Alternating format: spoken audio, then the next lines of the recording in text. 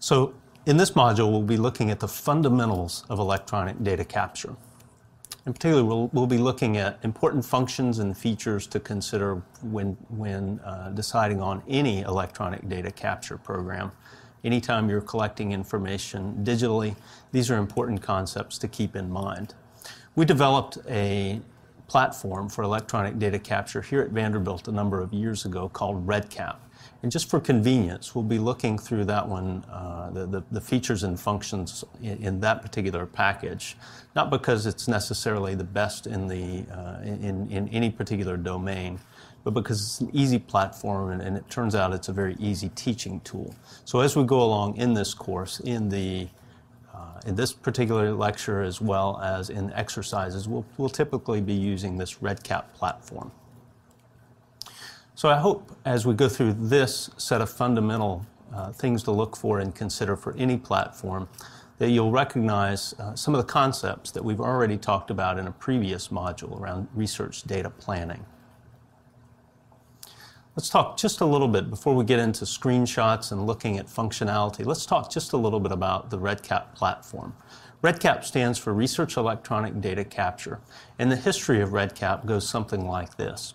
In 2004, we were looking at the enterprise here at Vanderbilt, trying to figure out how we were going to deal with this problem that we had lots and lots of research teams in very, very diverse domains from a scientific standpoint, using what we would now call especially very substandard methods for collecting and managing data. A lot of these were very small studies, but some were very large. Some were 1 to 2 individuals working together on a study, but some were quite large and diverse in terms of the number of contributors. This was beginning to be a problem because we were seeing risk at the institutional level. We didn't want to see breaches in data. We were seeing risk for the research protocols and the research teams. We talked earlier in another module about the need to make sure that we're doing the right things in terms of auditing and logging what's happening. We were seeing that this was just not happening in other methods of collecting and storing data. Things like collecting data directly into SAS or Excel or SPSS or even Microsoft Access. So we realized that people were not doing sort of things in a substandard way because they were necessarily wanting to do things in a substandard way. They were doing them in that way because they didn't have tools to do them the right way. So our hypothesis at the time was that researchers would do the right thing, in terms of security, audit trails, all of those things that we talked about in the good data management practices, if they were provided an easy way to get and to use those tools. The problem at the time is the same as the problem now. We have many, many research projects at a typical academic enterprise like Vanderbilt, but few resources. It takes a lot of resources to create custom programs. When you're creating custom programs, you typically have to go through a very long specification stage. You build things out, and then if things change, it becomes very costly to support and maintain custom software. So we realized we had this problem in many projects and few resources. So we came up with the idea that if we could get the data about the data that research teams wanted to collect for studies, whether they be in the domain of nephrology or neurology or autism or even animal research, if we could get the data about the data for individual projects, then perhaps we could write software that would morph depending on the data that was stored behind the scenes about those studies. So that's exactly what we did. We created not only the sort of the front-end infrastructure to be able to sort of look at the data behind the scenes about particular studies, but also we created some very easy tools for our research teams to supply and to provide that data for us. So the concept is called metadata-driven application programming. We weren't the first to invent metadata-driven application programming, of course, but I think one of the things that's quite novel about what we were able to do was we created a process and a workflow for our research teams that forced them to own their own projects, and in so doing made it easy for them to do the right thing while caring the most about the data and the projects that they were undertaking. So in 2004, we launched the first REDCap project here at Vanderbilt. It was pretty popular. We found that that research team told their other colleagues in their lab, and they used it again for the next study that they were doing, and actually went viral around here pretty quickly, mainly because it was this disruptive technology that was doing something that individuals couldn't do before. So we started sharing it out with other individuals and groups as we would talk about this solution we had created in a national meeting settings. And we found out that Vanderbilt was not the only group or not the only enterprise that had this problem of having few resources and way many projects, and not a lot of time for custom programming on individual ones. So we started sharing this. We created what I think is a novel sharing model and consortium model where we share it at no cost to academic institutions and nonprofit groups. And since that time, around 2006, we've grown to be a fairly large consortium. We'll talk more about that in later modules, but one of the successes of REDCap is that it is so prevalent out there at many institutions and academic enterprises, as well as nonprofits throughout the world. So I want to kind of stop there with the history and actually get into some of the actual pages and look and feel and functions. And again, we're presenting this in the context that these are important concepts that you might consider when selecting any electronic data capture. We're just using REDCap for convenience here. So when an individual logs into a REDCap system, whether that be at Vanderbilt or Mayo Clinic or anywhere else in the world using it, they're going to see their projects. So being able to sort of see all my projects at a glance, having the users only see the projects that they should be seeing. In other words, REDCap might be supporting, or your EDC capture system might be supporting 500 projects across the enterprise. But if you, as an individual, should only see 3, then you should only see 3. And so being able to sort of sequester the information and the project information based on users is an important concept. We also have within REDCap, when you're seeing those projects, it will sort of pull dynamic status reports from those different projects and be able to show you how many records are in that database or that project, how many, whether the status of it is live or it's in development mode or maybe in archival mode. So just sort of this dashboard and at a glance view of all of your studies is a good EDC function. Once you drill down into a given project, the first thing that you see in REDCap is you see sort of information about who's associated with your project. We'll get into that in just a second, but first we'll talk about the data instruments. So the first thing that you see over on the left is you see the customized data instruments for this particular study, and they really are customized for that study based on that data dictionary or metadata upload and model that we discussed earlier, and we'll show a little bit later in this module. Other things that an individual might see when they're logging directly into their project is a lot of other core modules, not necessarily associated with the individual case report forms and data collection fields, but other features and functions. And again, we're going to go through that as we go along this particular video and in the next several to come.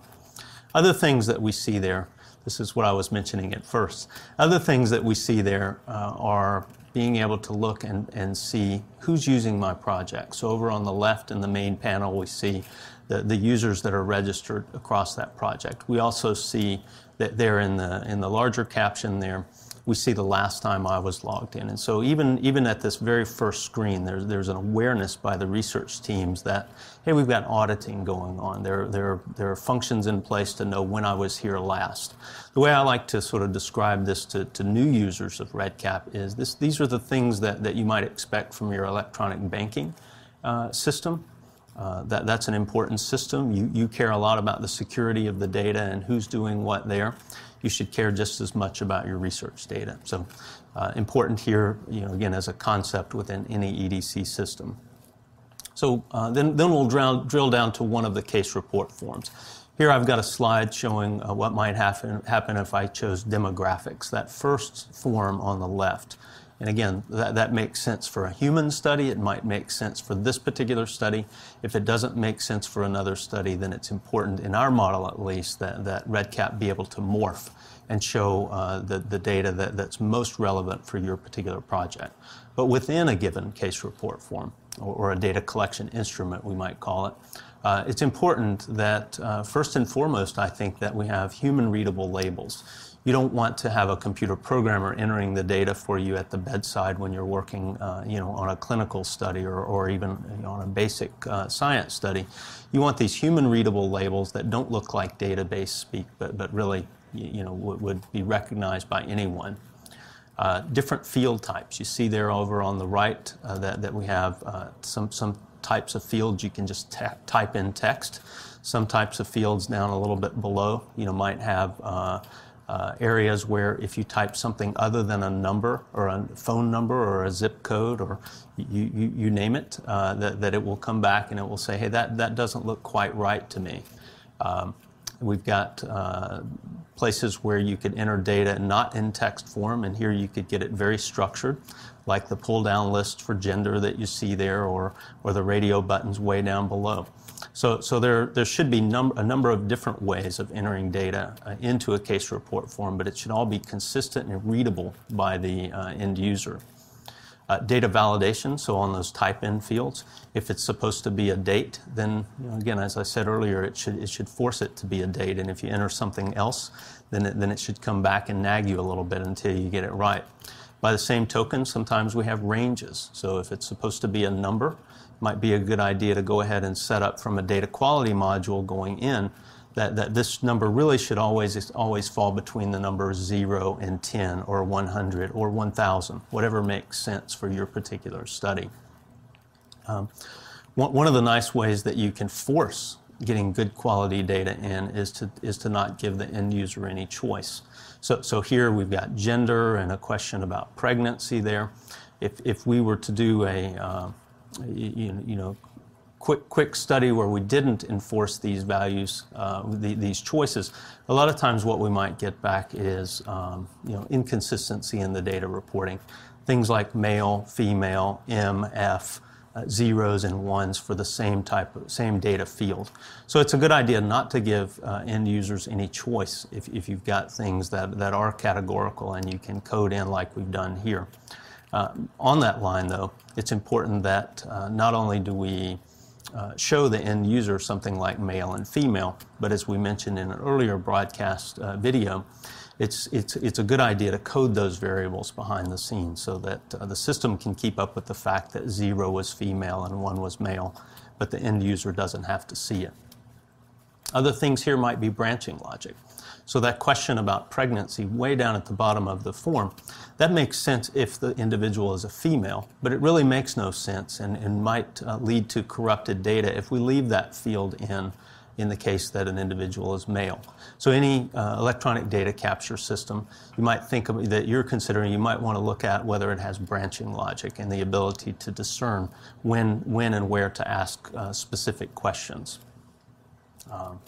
In REDCap, we think that once you're entering data or looking at information for a given subject, it's a good idea to give you a status report of all of the instruments and case report forms for that particular individual.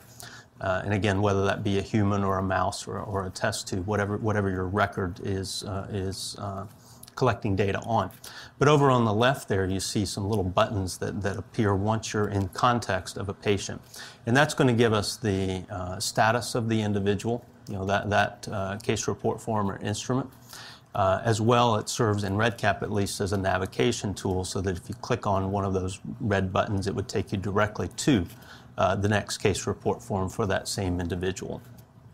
And then finally, on the case report forms, one of the things that we found people asking for quite a bit early on in the electronic data capture creation process for individual projects was the ability to not only show this on the screen, but make these same fields and these same data collection instruments available via PDF. A couple of ways that's very useful. The first way is if you are submitting your study to an IRB or to a human subjects ethics board. A lot of times they will require you to give detail on the types of collection you're doing. So being able to, on a case report form page, click a button and have it spit out the PDF for you, where you've got a clean set of questions and options. That's very useful when you're going through that type of process. We've also found it useful for teams that are a little bit uncomfortable that maybe the system could possibly be down at some point, and maybe their wireless adapter breaks right in the middle of when they're wanting to collect data. We also found it useful to be able to sort of auto-generate these PDFs and just have a copy sitting around just in case there's some sort of catastrophe and the internet is not working at a particular time. So, again, in our EDC platform, we found it very useful, and our end users find it very useful to be able to have these auto-generated PDF reports being able to be exported. So once you get through with thinking about getting data into a system using forms that humans would be able to read and interact with and enjoy using at the bedside, then the next thing we typically think about in the electronic data capture world would be exporting data. This is very important. We won't be using it as often as we use the data import, as we use the case report forms and data collection instruments, but it's very, very important that we're able to get the data out after the study or even during the middle of the study if we're doing interim analyses. One of the things that we found in the research domain is that in a place as large as Vanderbilt and in places that are as diverse as the groups that are using REDCap across the world, we found that there is not one common statistics package that is used. Clinical trials will typically use SAS. Other groups might use R or some other package, SAS data, SPSS. We really don't want to make that decision or have that individual research team have to make that decision early on in the process. And so what we've done is we've created a data export module that will enable the end user research teams to specify what data they want to export and to export it in any of those common statistics packages. We also believe that it's important to think about confidentiality of data, and so with that we've created some data de-identification tools that will be able to obfuscate the data as it's coming out, even shifting dates in the case where we have dates of service, so that we get somewhat of a de-identification process if required or if recommended by the research team. So I think that covers this particular topic, and we'll pick it up in the next video.